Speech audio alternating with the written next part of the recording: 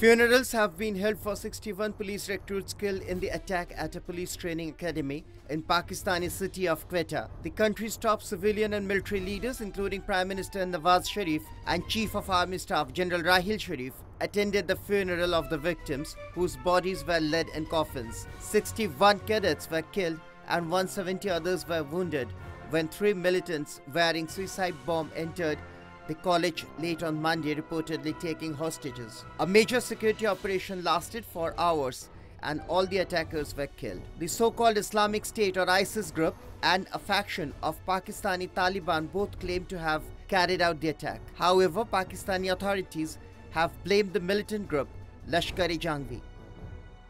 Newzstreet Media Desk.